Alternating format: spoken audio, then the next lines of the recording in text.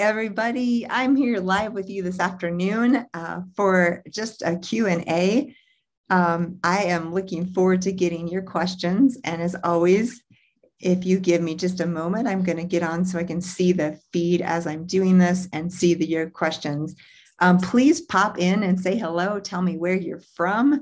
If you want to start typing in questions, a lot of times as I get towards the end, then all of a sudden we get a ton of questions. So if you're here early and joining me now live, please ask me your questions about mold, about the gut, about Crohn's or colitis, about environmental toxicity, about anything you want to ask about health-related questions. I am here for the next 20, 30 minutes live to answer your questions. And it's one of my favorite things to do. Always enjoy being here with you. Like I said, if you give me just a moment, I'm going to actually get this screen all up so that I can see your questions and see what's going on in the feed here. So bear with me as I pull that up, and please say hello. Tell me where you're from. And of course, I will dive into a topic if I don't get any questions right away. Always have something to talk about, but I would love to be practical and answer your questions. So please type those in. If you haven't seen, we just got done with an interview with Dr. Shilpa Saxena, one beautiful colleague who does group visits. We talked about feminine energy and healing and how important it is to trust your intuition. Hey, Rue. Hey, Kathy. Awesome to see you guys here. Please say hello. Tell me where you're from. And then feel free to drop in your questions. But if you missed my interview just a few moments ago, it is available for replay here.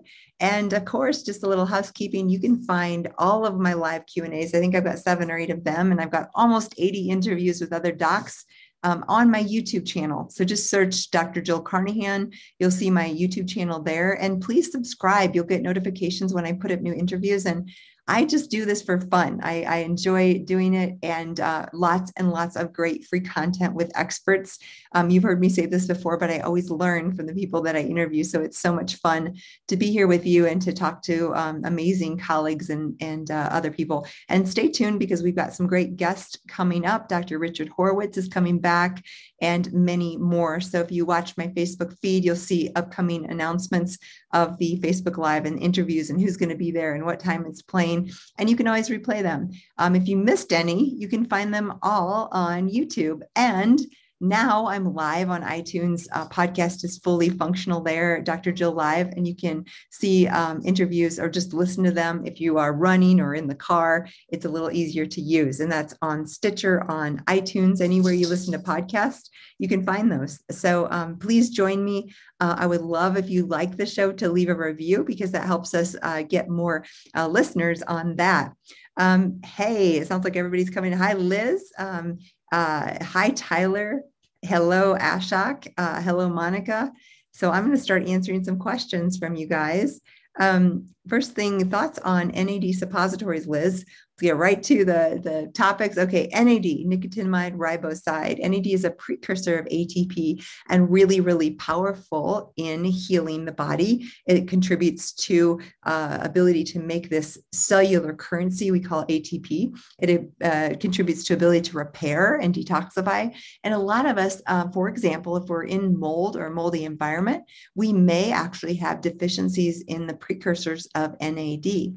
So taking NAD is important and may be very helpful. Now, there is a time and a place because just like B vitamins, which upregulate methylation for detoxification, sometimes if you're really toxic and you upregulate these wonderful processes, you actually are detoxifying faster than your body can eliminate those toxins, and you run into a wall or you get sick. So do be careful with these things. They're very powerful. If you're not feeling well when you take them, you probably want to go slower, back off, decrease the dose. So NAD, back to dosing suppositories. NAD can be given liposomally. This is under your tongue. NAD can be given subcutaneously in injection. It can be given intravenously in an IV. It can be given in a suppository. It can be given in a spray. So basically any way that the body doesn't break it down, usually oral caps, there's a few forms that are made so that stomach acid doesn't destroy it. But all of these other forms are so that you bypass the stomach acid in the gut. And you can get it directly in the bloodstream through IV. You can get it in your tissues through subcutaneous. And Suppositories, you get rectal absorption of NAD, any sort of drug that you would use that way, because there's such a great blood flow, you get very increased absorption. But I would say, while it is an option, I don't feel like it's any better than the other options. My preference is oral, liposomal, or intranasally. Although IV and subcutaneous are fine as well, I feel like the other routes are easier. You don't have to go to a special location to get them, and they can be just as good as uptake. So they're all legitimate routes that you can use to increase your NAD. Okay, hi Tyler, carboxy binder from Cellcore, thoughts on mold. So binders are so critical in the mold detox process. And you mentioned one in particular. There are probably, dozens of binders now out there. I still like the basics like clay and charcoal. I find often they work the best, but some of our patients are so toxic that you do one of those binders and it's just too much. The one you mentioned, Biotox binder, I'll be sure and include a link to that. It is fairly gentle. It's made with humic and fulvic acids, which are very gentle. They are typically good as an antiviral as well. And typically people who are really sensitive may not react as strongly to those. I also find it's not as strong of a binder. So it's kind of the trade-off. If you're really sensitive, it's a great way to start. I still love, like I said, clay, charcoal, glycomannans, chlorella, humic fulvic acids. There's so many things out there that are good binders, and you can combine them because each of them has slightly different charges, and those different charges will give you different access to pulling out the toxins in your body. So I'm a big fan of combining different binders. Hey, Ashok from Houston. Thank you for saying hello and joining us here. Hey, Monica from Florida, binders, inflammation. Oh, so you're talking about what I just described. So, okay, this is so interesting. I have an interview that we just did last week with Beth O'Hara on mast cell activation and mold. Be sure and go back either here or YouTube, iTunes, and find that interview because you'll really enjoy hearing that. We describe the process by which, when you're basically, I'll put it in basic terms. So when you're detoxifying, we're mobilizing toxins and excreting them out of the body. And both parts are important because if you mobilize too quickly and you get that toxic load into your bloodstream where the body can filter it through the kidneys or the lungs or the skin or the liver, but you push too hard, like maybe you take too many binders or too high of a dose, even glutathione, which is a good thing. You might have heard me say my first 2 years of mold detox, I could not tolerate glutathione. And we hear that term, we hear about it, and you may be discouraged or disappointed if you get worse when you take it. That just means you're mobilizing those toxins too quickly for your body to excrete them. So the process of what you need to do is to decrease the mobilization rate. You can decrease dose or frequency, et cetera, or use a more gentle approach. You could use precursors of glutathione instead of glutathione itself. NAC, glycine, glutamine, selenium, lipoic acid, all of those things are helpful, milk thistle. And some of those can be just as good in a slow, steady dose. Even vitamin C can be helpful in helping your body to make more glutathione. But the real problem here is you're not able to excrete as fast as you're mobilizing. And if that's happening, then waste enhanced excretion would be infrared sauna. I love my PEMF mat. You've heard me talk about that. Epsom salt baths, castor oil packs, coffee enemas, drainage remedies from homeopathic companies like Pacana. So all of these things will help your body to mobilize toxins. Even lymphatic massage or dry brushing, all of these things can be really powerful. And if you're like me, you're like, oh, I hate this mold. I want to get well. I want to do it. But sometimes you push too hard and you get more sick. And I think, Monica, that's one of the things you're describing there. And it is frustrating. You just have to go more slowly at the rate that your body will allow. You'll get to the same end, but you don't want to push too hard or you get more sick and more toxic. Thank you, Liz, for your comment. Hi, Zohara. Hello, Ashok again. Any precautions when giving N-acetylcysteine? So this is a great question, Ashok. N-acetylcysteine is a sulfur-based precursor of glutathione. Really powerful. It's great for the lungs. It's a mucolytic. So if you have junk in your lungs or you have a chronic cough or some issues there, often it will break up the mucus and the biofilms. That's because it's a biofilm disruptor. So it's a powerful agent. I love NAC.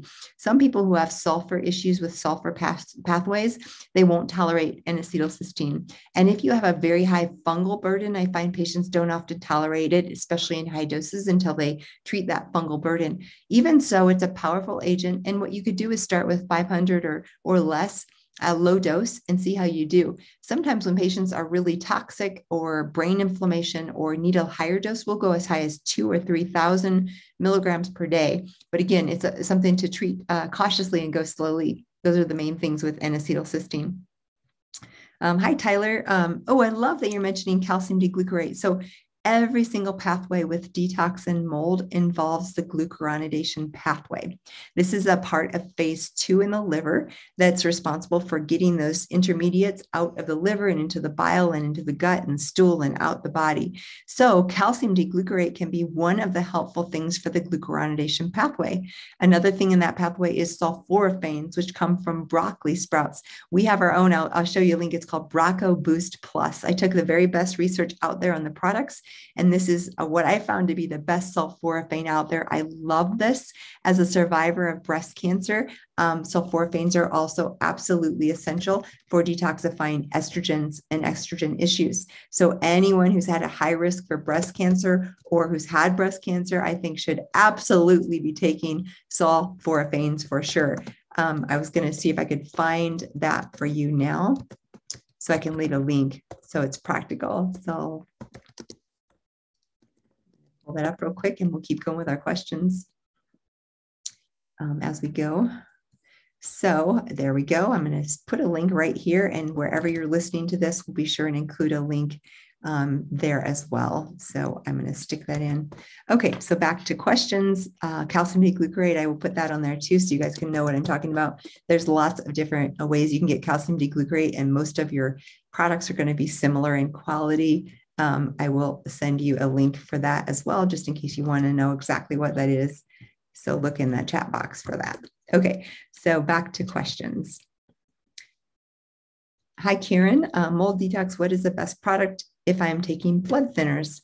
So blood thinners, so what you'd want to avoid is vitamin K1, of course, because that definitely interacts, and usually they recommend avoiding, I don't think you should avoid healthy vegetables like leafy greens. They have a lot of vitamin K, but what you need to do is be very consistent with the amount you consume. So you don't want to have a big, huge green smoothie one day and not the rest, because if you're on Coumadin or some of these other blood thinners, the levels of your PT and INR and those numbers we use to track the blood thinning will vary too much for the doctor to get you the right dose. So what to do with mold detox with blood thinners? Coagulation is the process of the blood clotting. And let's talk just a little bit about that. And hopefully in a roundabout way, I will answer your question, Karen. People who have chronic Lyme disease, mold toxicity, or many of these illnesses can have an issue where the body produces slightly excess fibrin in the vascular system. And we know that if there's just the smallest amount, like 1 micron thick of extra fibrin in your blood because of an inflammatory response, you're going to decrease oxygen perfusion to the tissues by about 500%. So it's a big deal. You might feel more tired, more brain fog, more exercise intolerance.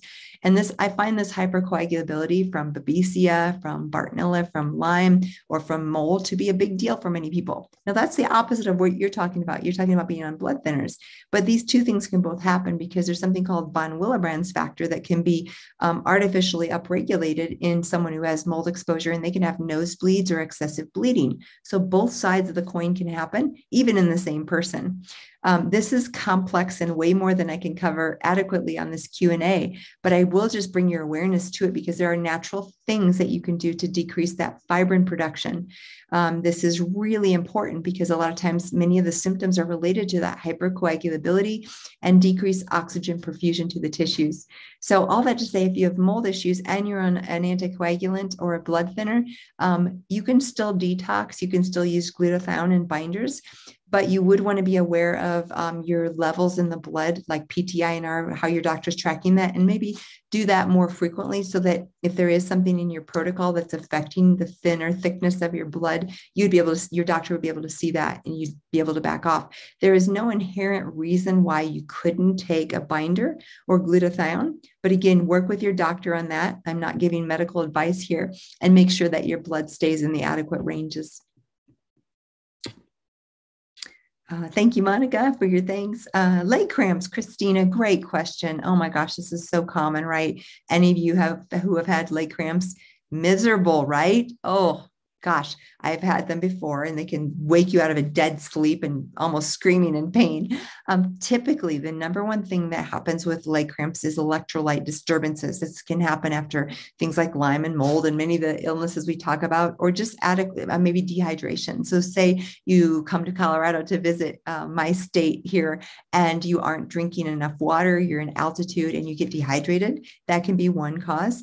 Electrolyte disturbances due to inadequate hydration and mold illness are very common. Most all of my patients with mold-related illness are on some sort of electrolytes, so that will be less common. And especially potassium and magnesium are important. So if you don't find a good electrolyte, you can even just substitute a pill of potassium magnesium, and that will often help.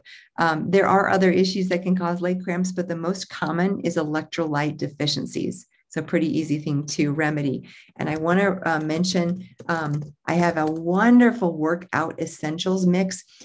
We did this because I wanted something that has the electrolytes, but often I have people buy electrolytes and then amino acids to keep their muscle mass and brain and neurotransmitters, and then creatine to decrease fat and increase muscle. And this is everything in one. It has the workout essentials, one of my favorite things. It has the electrolytes for a workout. It has the amino acids to keep your muscle mass and your neurotransmitters happy. And it has the creatine. So it's all in one mix, and you can do a scoop of that in water every day, even if you're not working out. It works really well. Okay, so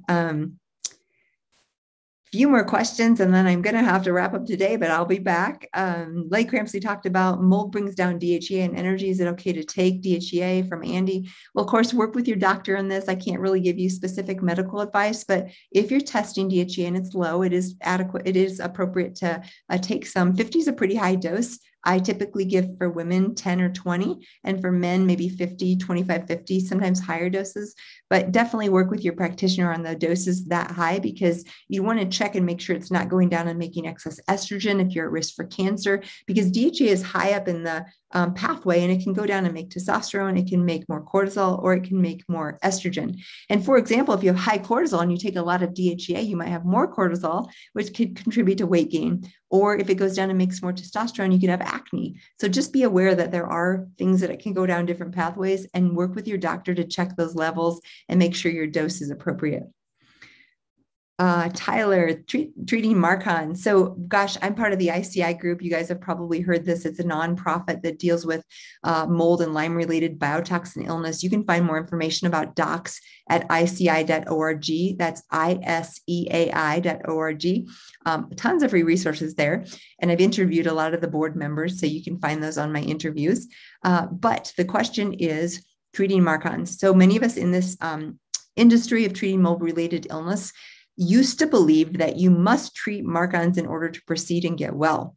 Most of us have found that that is not true. So while Marcons can contribute to symptoms and decreased neurotransmitters and hormones in the brain and pituitary, it is important to treat, but having it cleared is not essential for getting well. So if you're one of those people who's tried 3 months, 6 months, 12 months of treatment, silver, EDTA, beg spray, all of the things that are out there, and you're not getting clear, but you're making progress, that's okay. You will be fine. Okay, I think I'll do just one more question. Angie, do you work on molding heavy metals before thyroid support or thyroid support first? Oh gosh, great question, because order of operations is so important. How I view this is first principle of functional medicine is usually there's toxic loaded infectious burden. And I'm always trying to find which of those two things is present in my patients, and then what order to treat that.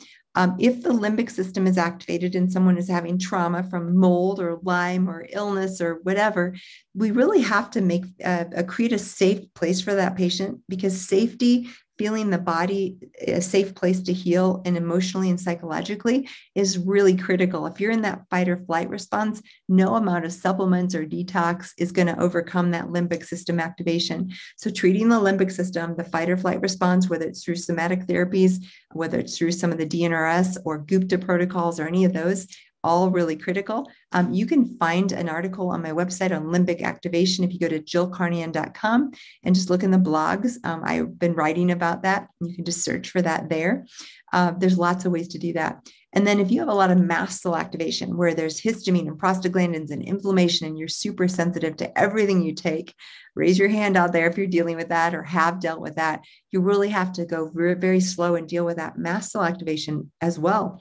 And then you go down the pathway for detoxification, treatment of infections, and you can start to balance the hormones like thyroid in that process. But often those things are masking, like your thyroid might look normal, but you feel hypothyroid because of the toxic load. So thyroid hormone isn't the answer, right? It's usually like getting that toxic load down and then dealing with the infections. But you can do those simultaneously as long as you take care of the first things first. Okay. Last question. I know I said that a minute ago. Is cholestyramine a good binder? So there are prescription binders like cholestyramine, Welchol, etc.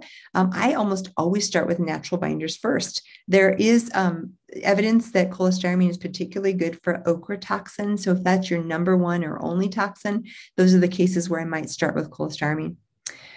Thank you guys. Today was short and sweet, but fun as always. You can find this recording here or on YouTube or on iTunes. Eventually, we'll have those up. Thanks again for joining me today. And please come back. We'll be back next month in October, which is just around the corner, for more Q&A live with Dr. Jill. Thank you all, and I hope you have a wonderful evening.